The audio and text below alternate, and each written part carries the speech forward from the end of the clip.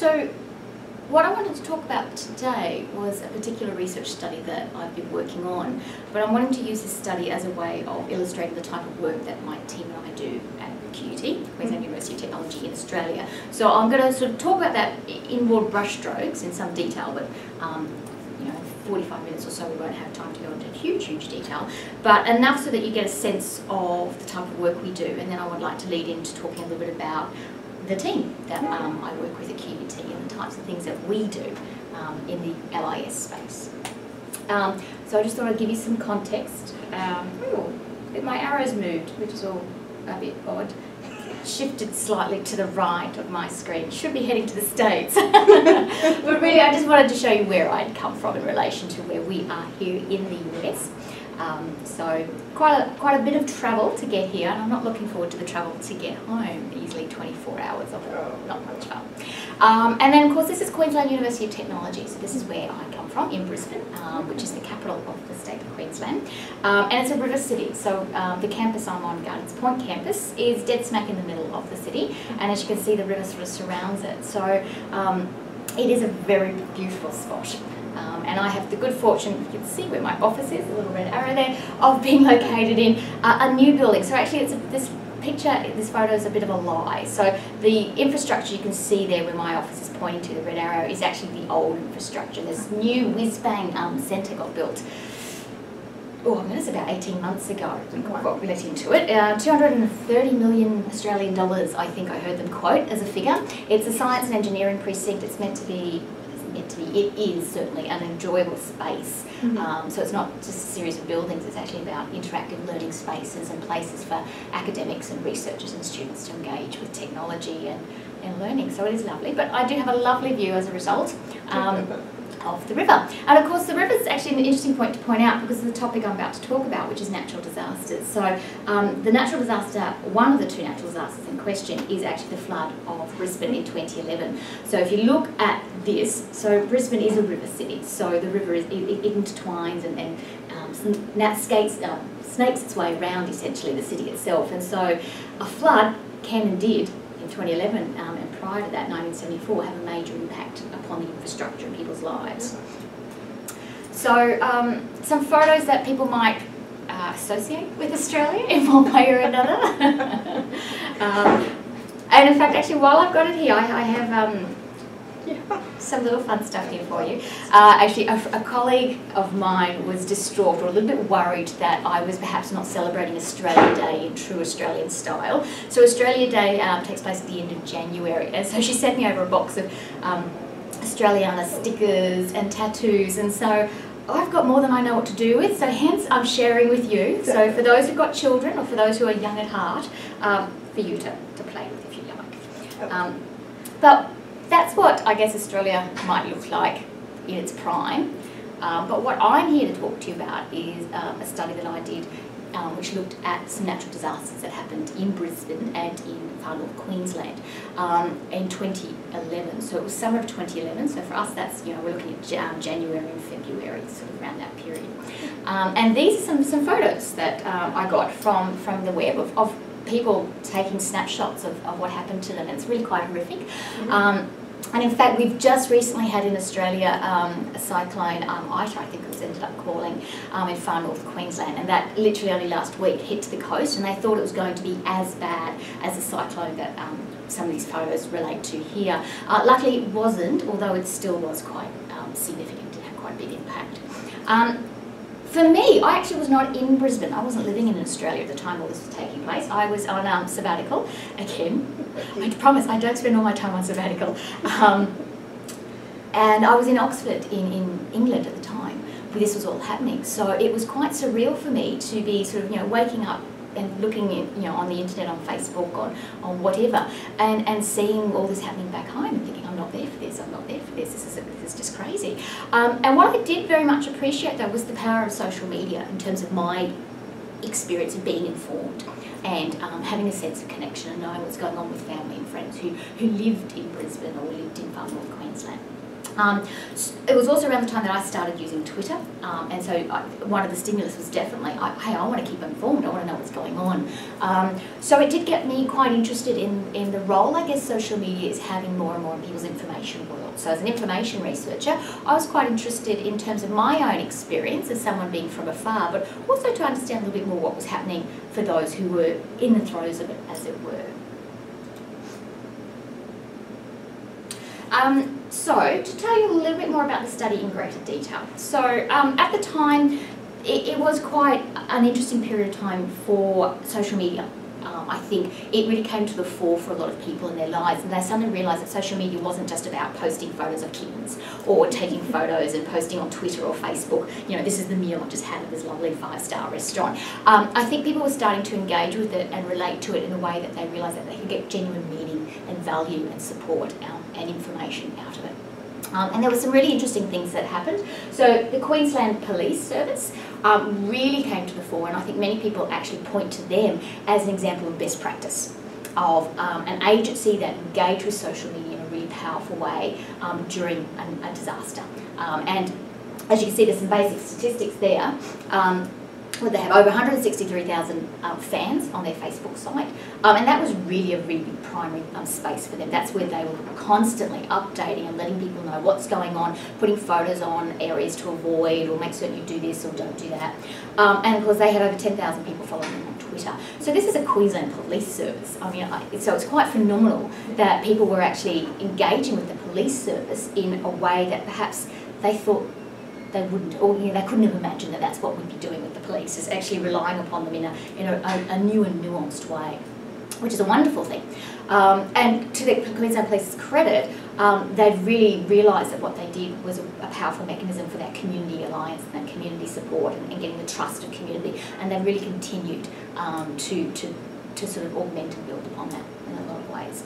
And of course, in Twitter, Queensland Floods was a hashtag that could have, as you know, hashtags kind of just spontaneously happen, and Queensland Floods became the hashtag, I guess, to follow, to communicate and so forth. And at the height of the floods in Brisbane, what's that, 1,200 tweets an hour, which is quite extraordinary. Axel Bruns, who is a colleague of mine in the Creative Industries faculty of QUT, has done some amazing research in this space. He comes from a communication perspective, communication new media sort of domain, and he does a lot of quantitative number crunching, looking at trends and patterns and so forth. If you're interested in this sort of thing, I recommend his work. It's really quite impressive, and I think it's just amazing what he does. He's not only looked at the Queensland floods and cyclone and so forth, he has actually looked at the Australian elections, federal elections, and I know he's done some work also with the US federal elections, looking to see what's happening in that area. So that's very worthwhile looking at. So as I said, I was really, from my own personal experiences, watching and being, I guess, part of the disaster from afar, and also just seeing how social media, in very practical terms, was being used. As an information researcher, I thought, I want to know more about this. I want to get my hands dirty and see what's going on here. So there have been a number of studies over the years looking at natural disasters in some way or another, just trying to understand what's going on, how do people relate, how do people engage with each other.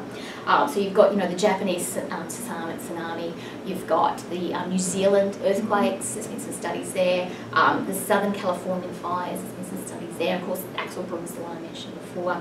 And there's also been some studies of man-made disasters as well, such as the Virginia Tech shootings and things like that. So it is certainly a space where people are curious to learn more. A lot of the research that I've found tended to come from either a communication, journalism, new media type bent or perspective, which is great. As an information researcher though, I guess I was interested to think, well, what happens if I took an information lens to actually looking at this phenomenon, as to looking at this space? What new insights or nuances might I learn by doing that? There has been some research done from an information perspective. Most of this has tended to be behavioural. And so I am more of a qualitative and experiential researcher. So I thought, well, okay, I think I've got a piece I can add to the jigsaw puzzle. As we know, there's no one study that fits the bill and tells us everything. So it's about adding more pieces to a jigsaw puzzle as we go along. And so what you can see on the board there, I won't play karaoke, but you can see is essentially the research question that guided this particular study. So I was interested in this idea of information experiences. I guess this study had two things. It was doing two things for me. It was helping to contribute an experiential information perspective to the growing body of research into natural disasters. But it also then helped me and my research team at QUT to spend a bit of time thinking about reflecting upon, well, what is an information experience? So I've kind of put that term out there, but I'm not actually necessarily defining it for you. And there's slight reasons behind that. I'll give you a moment to read what's on the screen there.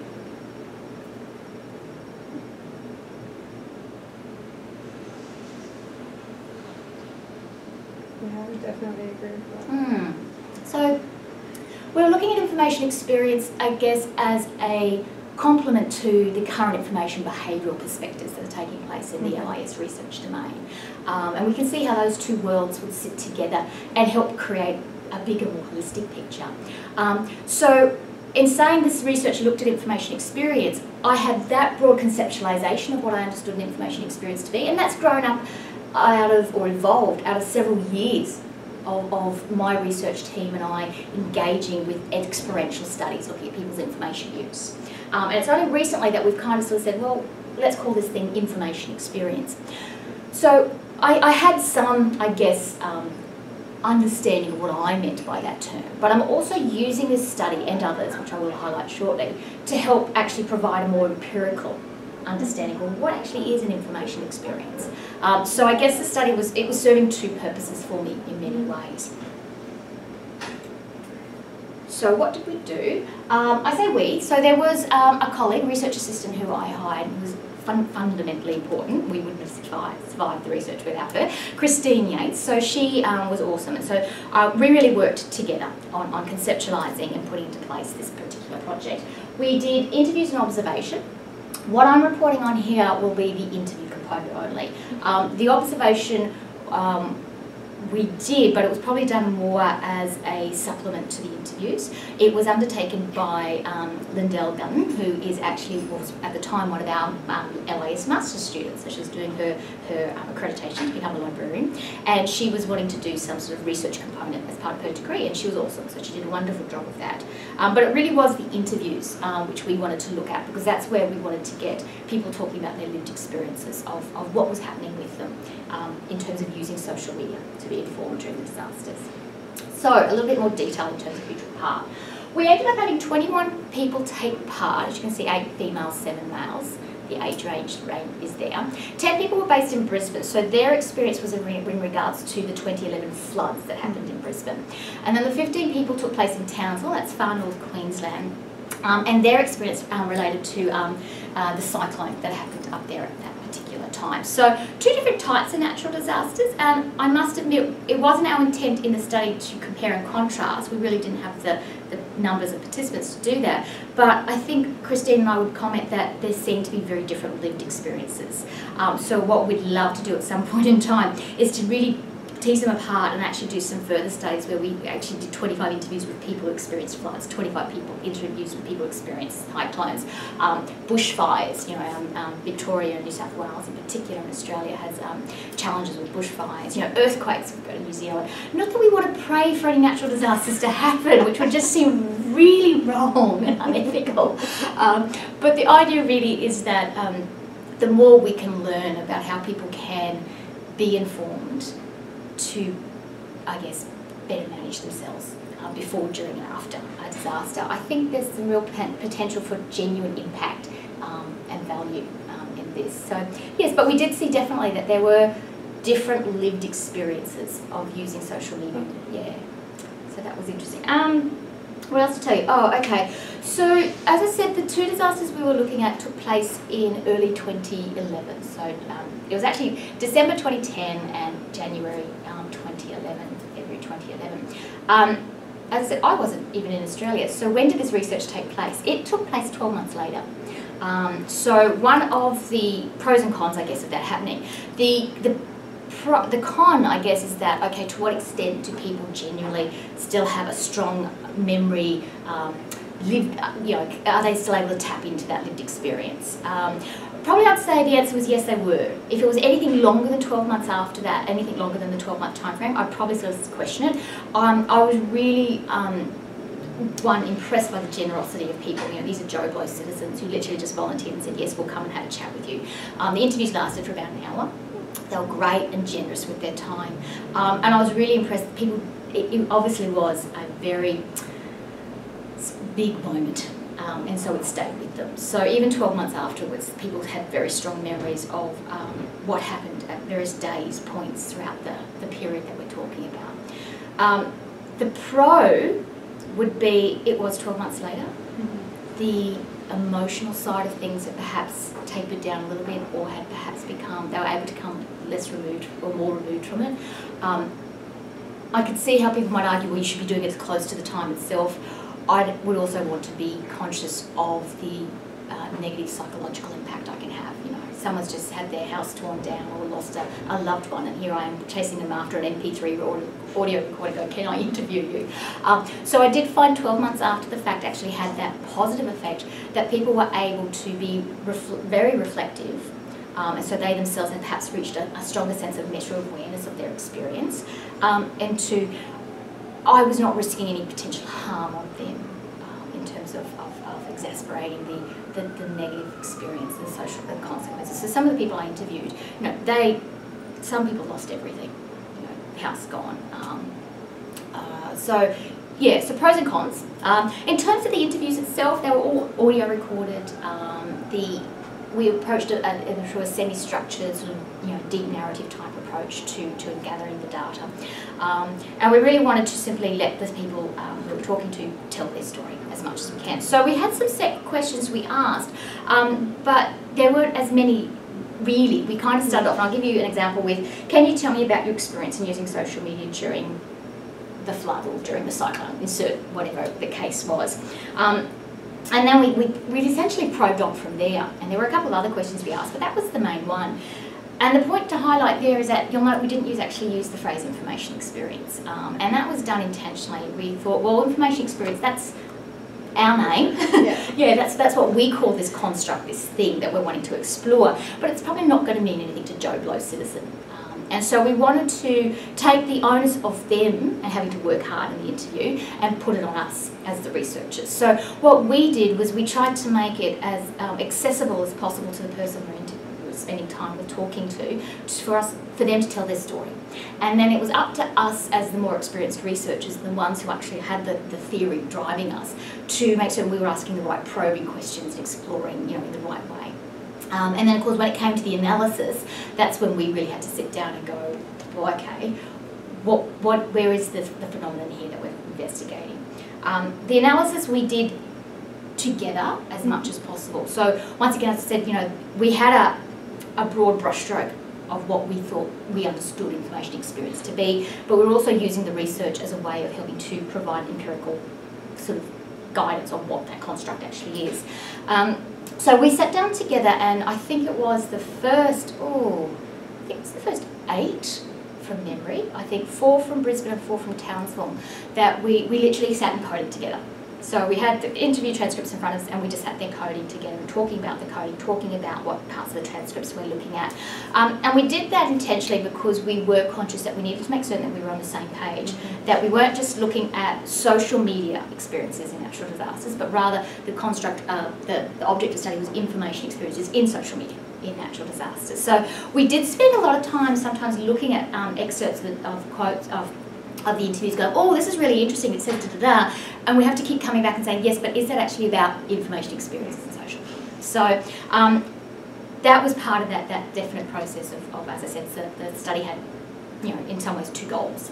And so we did that, and after doing that, we came up with what were essentially 3 lenses and 8 themes, and I do actually have a little handout for you. I'll give that one to you. Perfect. Okay. So the handout provides a summary of each of these in a little bit more detail. I'm going to say watch this space. We have literally probably about 3/4 through writing up a journal article reporting the findings. So one of the things we did coding, and you know, we've gone through different layers of coding and eventually generating some themes. And as a part of the process of writing up a journal article, in some ways we've also done an extra layer of analysis on top of that. So we've actually gone back and checked and verified things and had arguments and discussions around, you know, is connected really what we want this thing to be called? What's really going on here? Looking back at the transcript and the data. So it has actually been quite an extended analysis process, and we did that with intent because we knew that we were trying to do two goals at the same time. But as I said, watch this space. We're almost ready to submit an article for publication soonish. But this is what the three lenses and 8 themes came out to be for us at least. So tool, individual and community, and I think they're relatively self-explanatory there. So tool really was focusing on, the 2 themes that fell in under this really focused on, well, social media as an information tool, as an information resource. Individual was very much focusing on perhaps more the individual information experiences. And then community was the fact that, well, social media also enabled and fostered that more engagement of community external. So that was sort of just a way that we could sort of, I guess, summarise them. And you'll see, and I'm not going to play, I won't read it out to you. I'll give you actually a moment just to have a browse over the handout. It's just on 2 sides. You'll see the handout has a description of the theme, followed by a couple of example quotes from the data itself.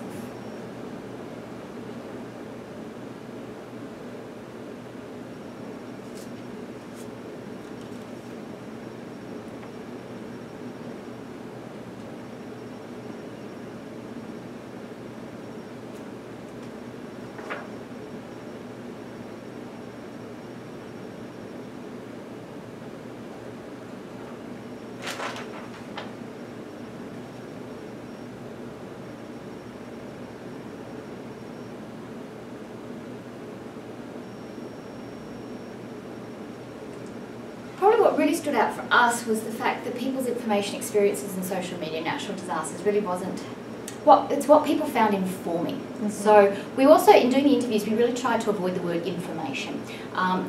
The term information, in some ways people automatically assume, oh, information, that's words on a page, text on a screen. We really didn't want people to come just with their pre-existing ideas of what information is. We actually genuinely wanted to know, well, what was your lived experience? So we were probably more interested in the idea of what people found informing. And that phrase probably helped open up, I guess, the more holistic experience. So what we certainly observe, and you'll see, as I said, in the write-up when it comes out, hopefully, that what people found informing in social media during a natural disaster was many and varied and quite complex and rich. It wasn't necessarily just words. And I think that's also one of the beautiful things of social media, is that people can share lots of things through it. But it was also, what people found also informing was almost emotions. So I think this is an aspect I think we'll definitely want to explore further, is just this people do have a lived experience of things informing them in their life, whatever the context may be, that are far more complex and nuanced and far more evolved than perhaps what we have traditionally considered to be information in our research domains in the LIS space. So that's definitely something that I think that's coming out to play in this particular work. But as I said, that handout, and I'm actually happy to provide a e-version of it. In that would case be great. you want. Something with yeah, that's not an issue. Yes, definitely. Perfect. Yes. So that way, those who might be watching can be sitting, I want to have a look at that too. They can definitely do that. As I said, it's just a product summary of each of the themes and a journal article, so providing much more richer, detailed, nuanced understandings. We were conscious that we didn't want to be doing this research just for research's sake, or just to help us develop our researchers' interest in this concept of information experience. So we really did want to make certain that we tend to be, as a group, the team at QUT do tend to try to be more applied researchers. So we do want to improve practical impact upon the way people are living their life and hopefully doing whatever the case may be. And indeed, in February of 2011, the Australian government released the first national disaster resilience strategy. And that strategy highly acknowledged and very much recognised the role that information, technology and learning plays in ensuring people can be resilient that they can be well prepared for and able to better recover from a natural disaster if and when it takes place.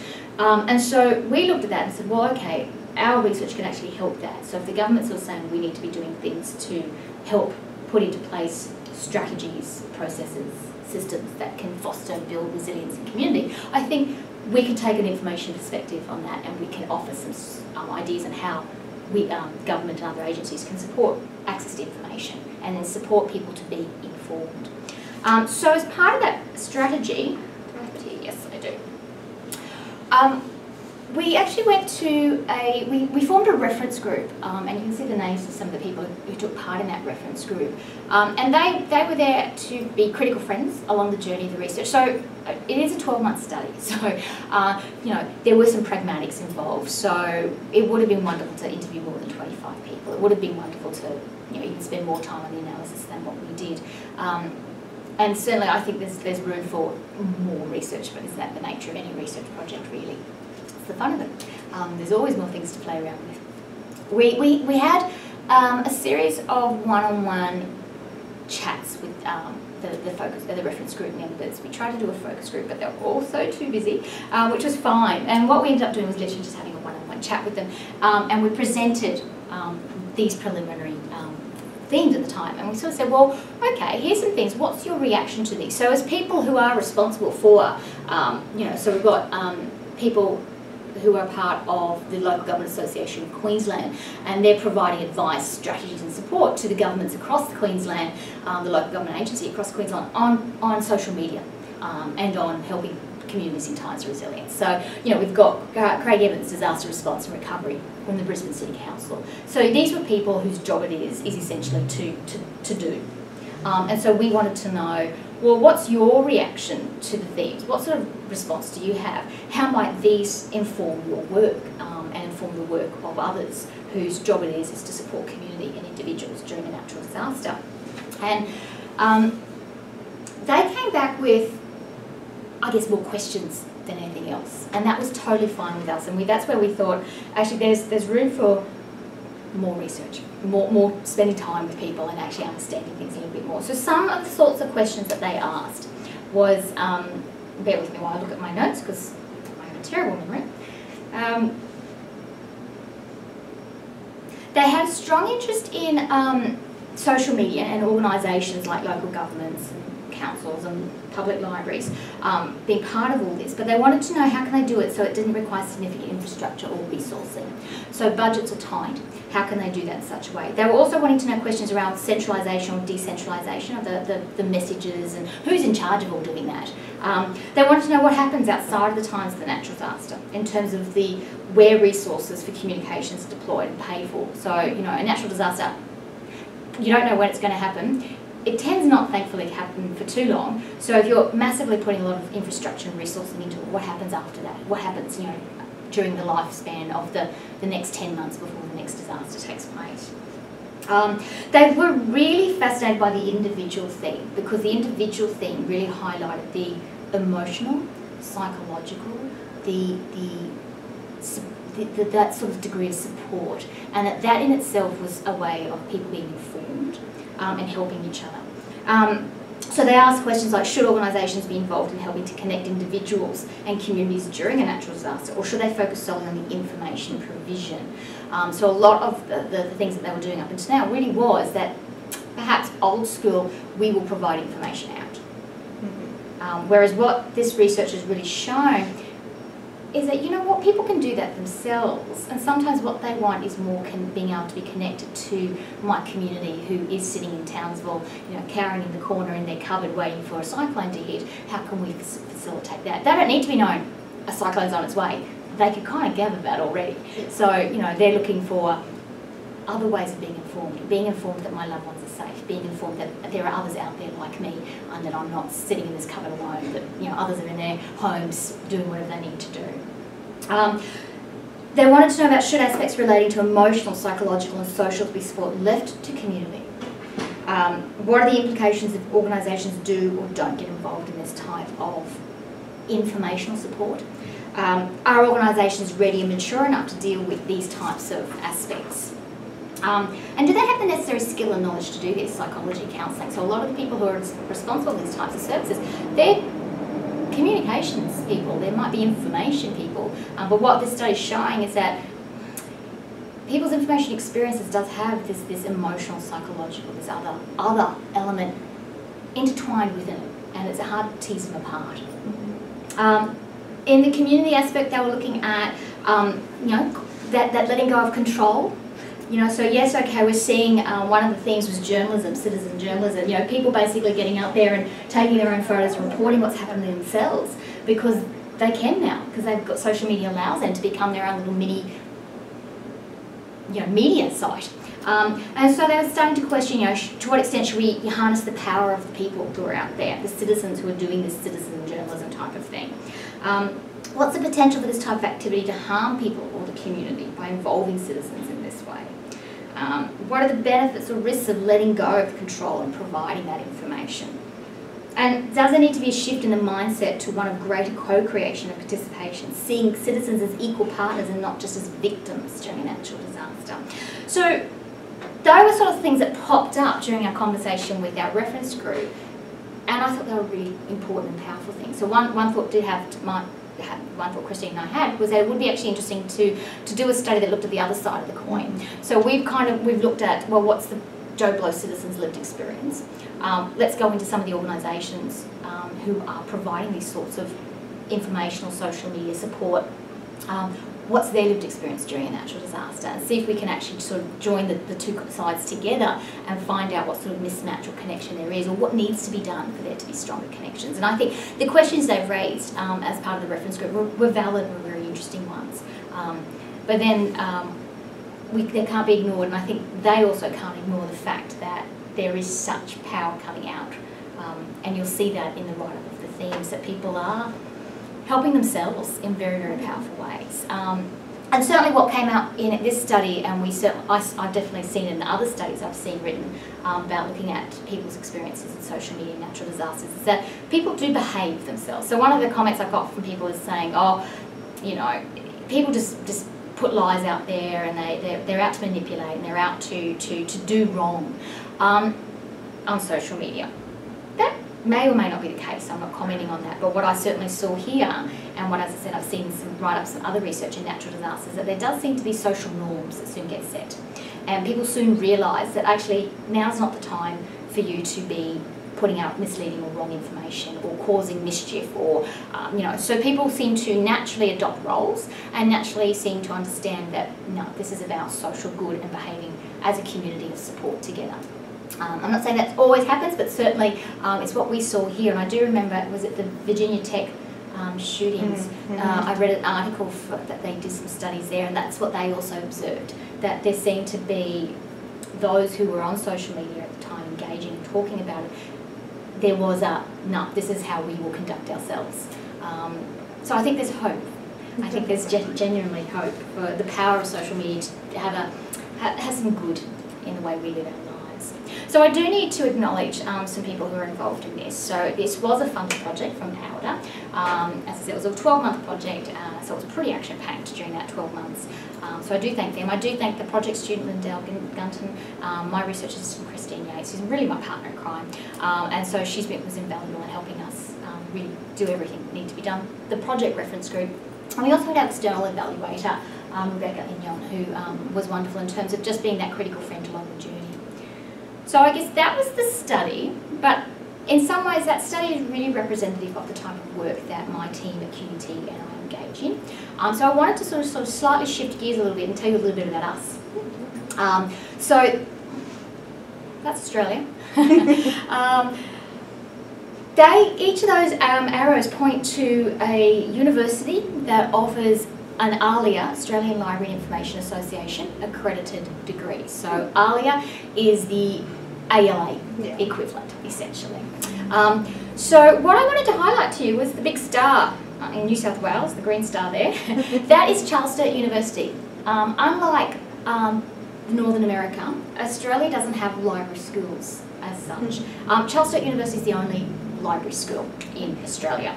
The rest that the arrows point to, including myself at QUT in Brisbane, are offer ALIA accredited degrees in other schools. So I am situated in a School of Information Systems in a Faculty of Science and Engineering. The faculty consists of 6 schools.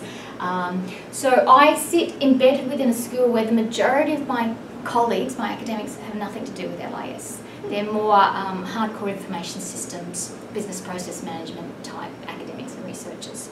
And we're pretty representative, I think, of the experiences of everybody else here. They'll all be in different areas though. So let me see if I can think of some. I think Curtin University, I think they're sitting in the humanities at the moment. RMIT are in business, I think, from memory. So we all have slightly different masters to serve. So I'm in science and engineering. An odd fit, but that's where I am. That's more to do with the historical merging of differing units. And I started off originally in the Faculty of IT, but yeah. So we are situated in different areas, and I think that's quite interesting in terms of the fact that we're not just all in a area of IT or arts or business or education. We do have different contexts. Yeah. So yeah, that's us up there, QUT. So that's some photos of my team. We are a relatively small team, so there are 4 full-time academics and we've got 1 postdoctoral fellow. We have a number of adjuncts and sessionals. Now I know adjunct means a different thing here in Australia, in Northern America. So an adjunct professor is an honorary title. They have to be professor, so they are a full professor. Many of the people where adjunct professors are perhaps in semi-retirement. Like emeritus. Yeah, kind of like an emeritus. They might help out still with some supervision of research students or sitting on panels for research students doing presentations and assessment and that sort of thing. And they might still be engaged in some research. Not all semi-retired. Some are got full-time jobs in other universities, but yeah. And then it's our sessional lecturers and our tutors are perhaps what you might call an adjunct, or they're the ones who might have a full-time job elsewhere and kind of just marking and tutoring and doing stuff for us. Yeah, we have been growing over the last few years, which is a really exciting thing for us. We've intentionally been trying to push forward in that space. Once again, it's a case of we're not a school. We are a degree sitting in a school, sitting in a faculty, sitting in a university. So we can risk being invisible. So we're making a lot of concerted efforts to make certain that we are visible. And that the LIS space at QUT has a face, has a presence. Yeah. And so we work really hard to make certain our heads of the universities know who we are. And so we've got about 30 research students at the moment. We have a wonderful partnership with the San Jose State University's School of Library and Information Sciences. And we've been working with them now since 2008. We've had 5 PhD graduations. We're expecting some more students coming in, so that's a cohort-based program, which is wonderful. It's actually a really rich and rewarding experience in the sense that we get to, I guess, learn about each other's different worlds of being an academic, so the North American versus the Australian context. There's lots of similarities, there's also really fun differences, which is great. And we've also been building up our coursework student numbers. So at the moment, roughly 120, I say roughly, you can never know these figures exactly, they always jump around. We're roughly about 120 coursework students in our master's degree. We offer it only at master's level. In Australia, you can actually get accreditation to be a librarian at the master's and the grad dip and at the bachelor's level. You'll find that bachelor's is perhaps slowly dying out. We're seeing that numbers are starting to move on, and I think that's just a lot of recognition that there's that credential creep. The fact that masters is perhaps more universally recognised internationally. So we certainly have a masters, and that's that we won't be going. We used to have a bachelor's, but we stopped doing that in 2004 thereabouts. So it's a really dynamic and interesting group of people we've got working with us. In about, goodness, I always forget, 2008, 2009, we moved from a traditional face-to-face master's course into a more blended. And that was just simply a case of reality. If we were going to continue to survive, we needed to recognise that we needed to be able to attract students who weren't physically based in Brisbane. So more and more we're seeing a lot of our coursework students, and indeed our research students, so it's not just the students in the San Jose program who are based in North America. I have a number of students in the UAE and other parts of Australia. But our coursework students now are all across Australia. We're also finding that a lot of our Brisbane-based students are not always necessarily physically coming to class, and they're taking advantage of the fact that, well, I do have children or elderly parents or work commitments or whatever, so they're taking advantage of that whole blended learning. So that for us is also a really interesting space that we're spending a lot of time researching and exploring and getting to know as much as we can. So back to that information experience thing that I was sort of talking about.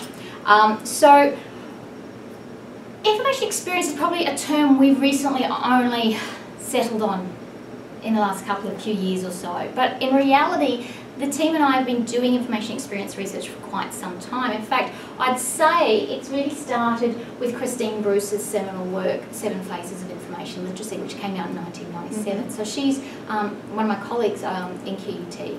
And so perhaps very much inspired by, she did phenomenography, but very closely related to the world of phenomenology.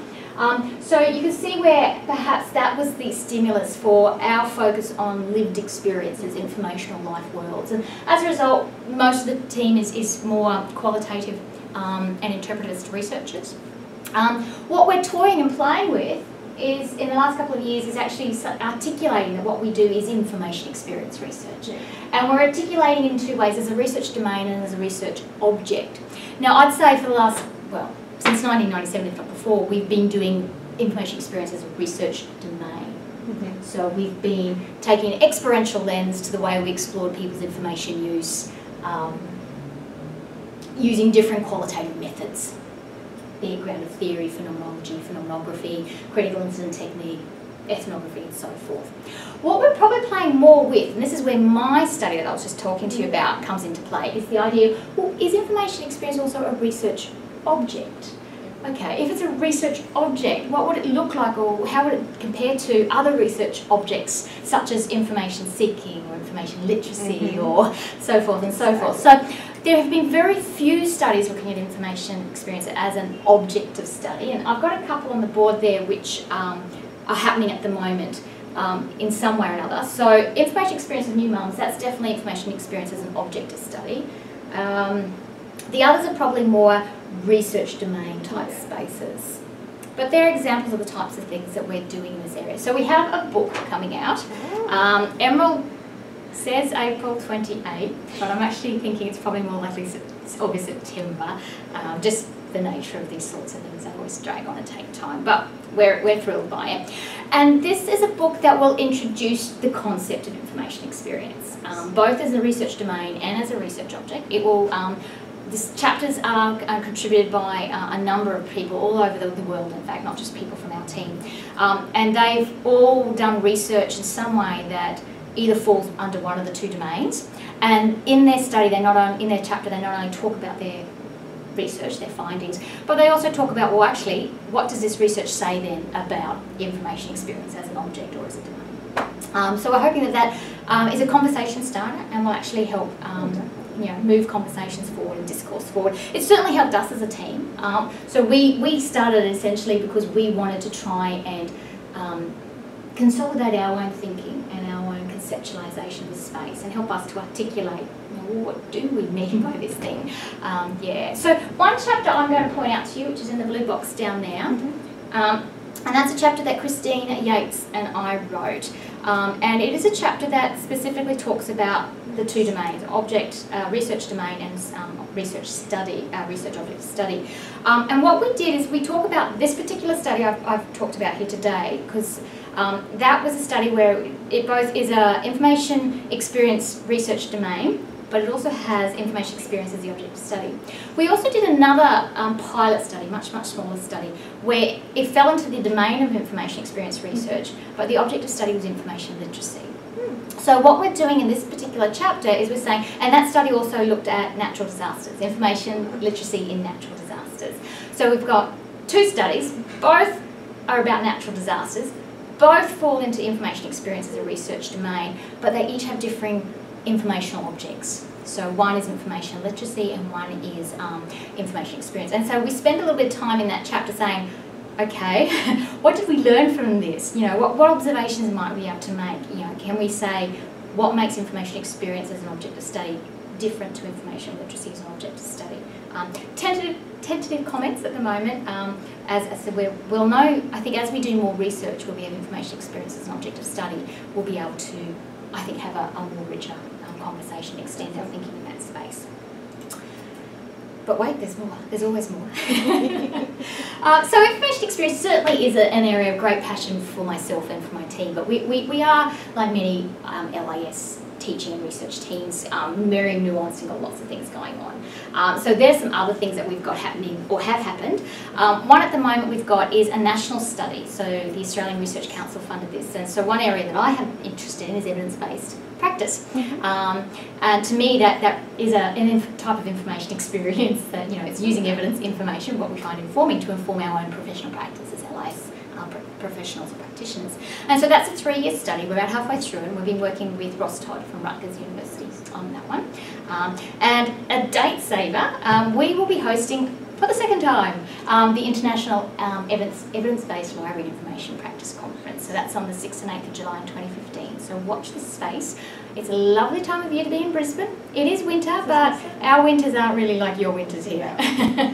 So I think you'll find it quite enjoyable. So watch the space. You can follow us on Twitter at EBLIP8, at EBLIP8, and that will just keep you up to date on what's happening.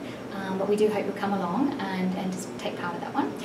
We also, as I said, we're doing a lot more stuff in the area of blended learning. So we've had a number of grants over the years, and this is one current one that we've got at the moment, where we're looking at the student-centred perspective on the fact that we've got 2 different modes of students working with us, and how do we, I guess, integrate, build community, build quality learning experiences. Yeah, that's the usual sort of stories, but it's something we're really interested and very passionate about.